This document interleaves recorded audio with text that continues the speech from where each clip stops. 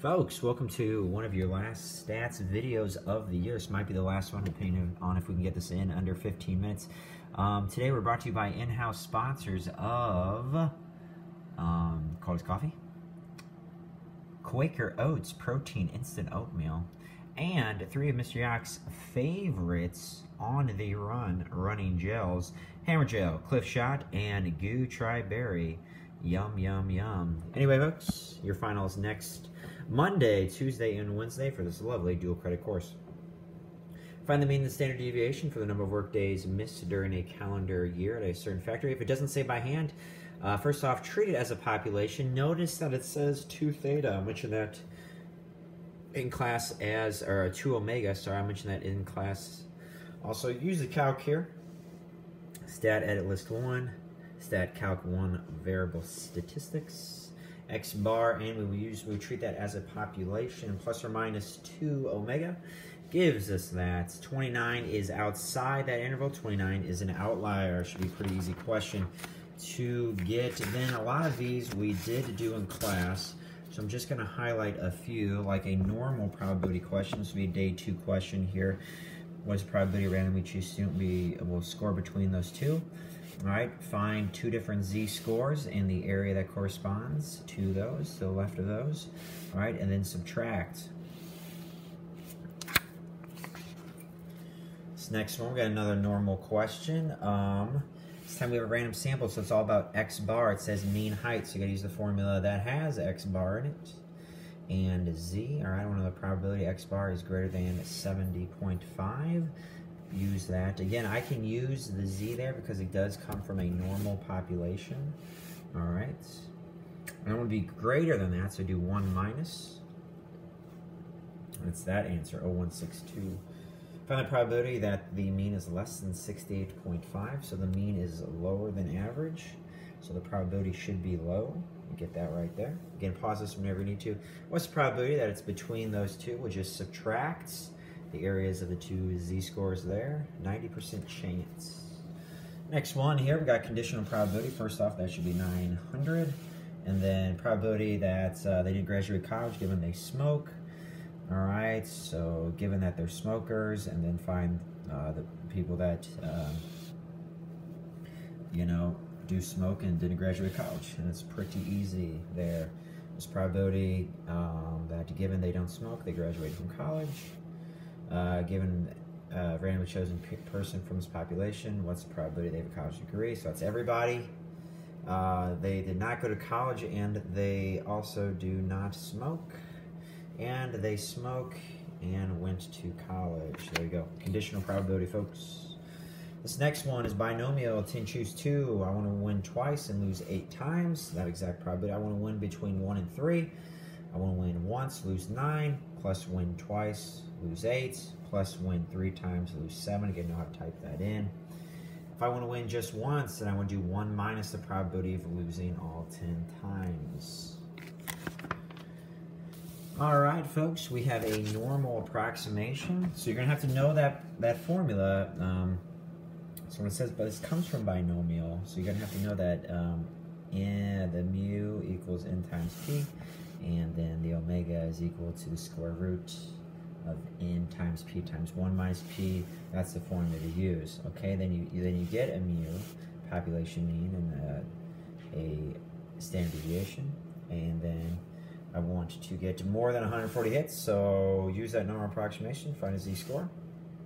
All right, I want to do better than below average, so it should be above 50% chance. Here I'm going to do better than above average, so it's going to be below 50% chance. Okay. This would be a day 1 question coming up here, and it's just simply multiply the 2 probabilities. Here, probability of C plus probability of D minus their intersection. That's another, so they're both day 1 questions. All right, again, anything with binomials, day 2. 6%, so again, use normal approximation, 15 and 3.75. And then there we go, normal approximation. I want to be less than that, so I do use the z-score, that area that corresponds to that z-score there. All right, I want to be greater than, so I'm going to do 1 minus. Find the mean, we actually did that in part A, so that's kind of a repeat. This is Poisson, folks. That is the formula. Probability X is 3. All right, so there we go. 3 or 4. All right, so again, you have that. Actually, I think on your formula sheet, actually looking on your formula sheet, Poisson is not on there, so I will add that in, folks. There you go, it was not on there. I will make sure to add that in if it's on your phone, which is a good chance it is.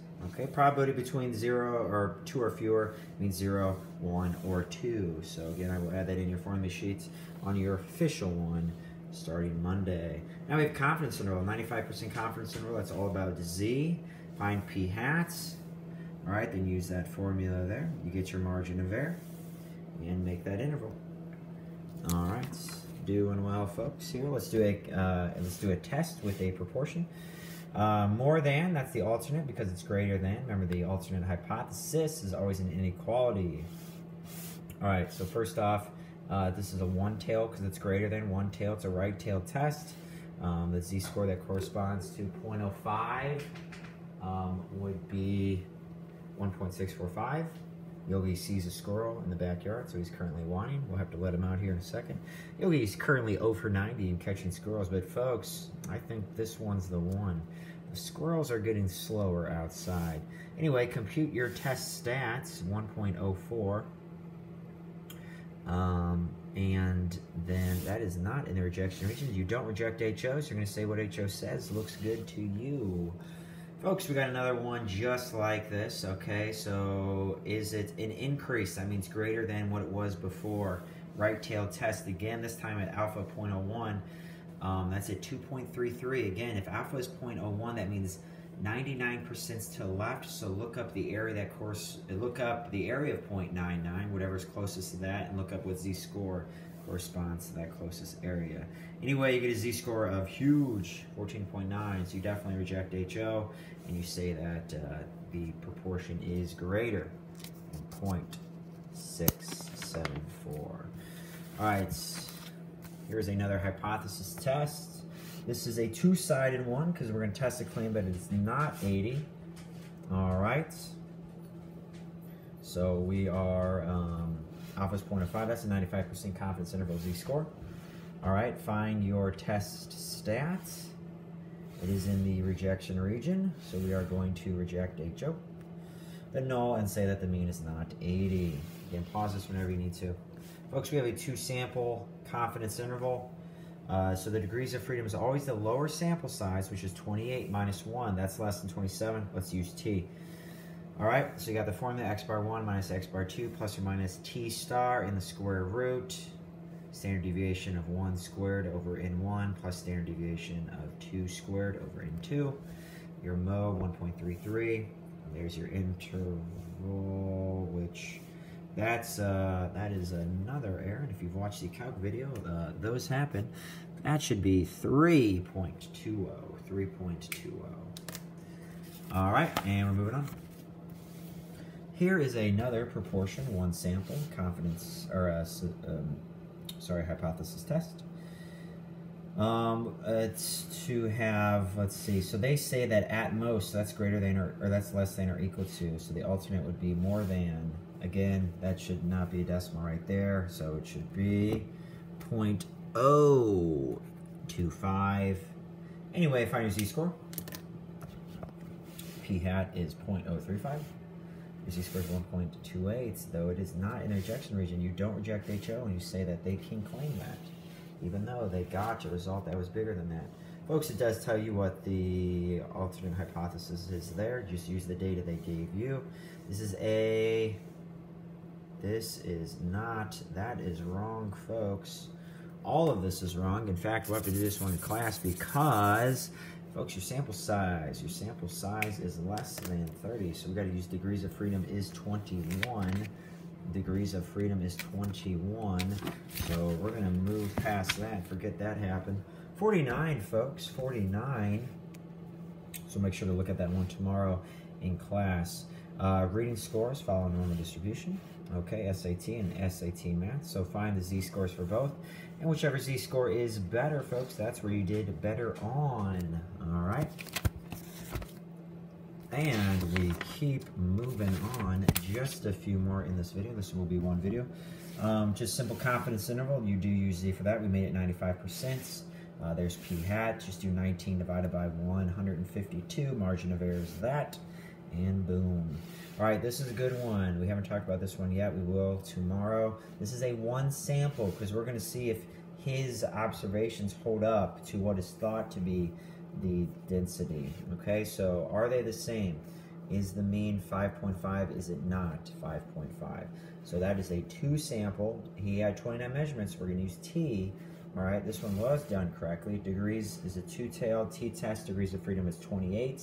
Just do 29 minus 1. Look that up, and that's your rejection region T-score. Okay, then you find the test stats, and it's not the rejection region. You don't reject HO, and you say that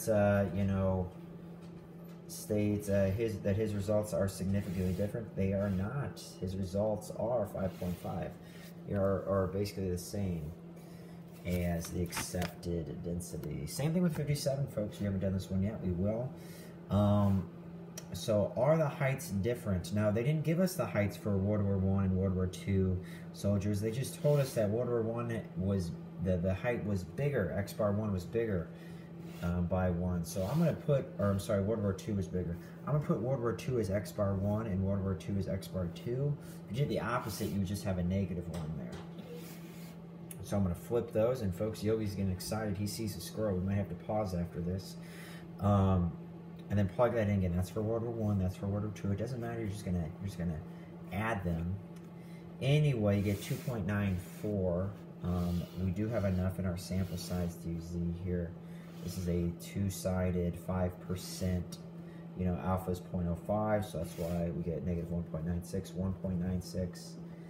And test stat is in the rejection region, so we reject HO and we say that the heights are different. The means are not the same. And let's see here. This next one, this is just it's a T distribution, one sample confidence interval. Degrees of freedom 13, 95% confidence interval. That T star is 2.160. There's your margin of error, and there is your interval. And moving on here, now on to 66. So we want to know the probability of being correct. So that's why we do 76 divided by 98. All right.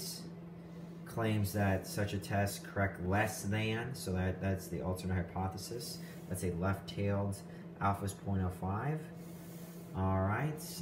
Get a test stat of negative 0.59, which is not in the rejection region. We do not reject the null hypothesis.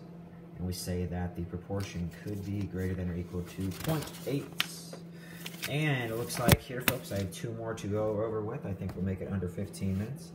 This is just another normal distribution. What's the probability that X is less than or equal to 66? We just keep that area. Top 10%, you look up what is closest to the z-score that closely matches an area of 0.9. That's 1.28. Just do a little algebra 1 there, folks. Talk country. All right, 71. This is the chi-square because you have many categories here. So observed versus expected. It talks about equal frequency. So you take 300 and divide it by 7. So that's 42.9 if you round. So it's all about observed minus expected squared divided by expected. First off, degrees of freedom is number of categories minus 1. So that's 6. Alpha is 0.05. Use your chi-square distribution table to find that right there. 12.592 would begin the rejection region. It's all about observed minus expected squared divided by expected. Okay, just keep going down the days of the week. Add them up, divide by 42.9. You get it's barely in the rejection region, so you do reject it. And we say that the observed is not what you expected. They are not all equal. They are not all equal. Remember, we did 72. 72 has 3 categories. You do 150 divided by 3 because we're looking at do the dogs prefer them equally. And so degrees of freedom 2, alpha is 0.05. You can go from there. Folks, we're going to make it just under 15 minutes. This is Yak Math Videos signing out.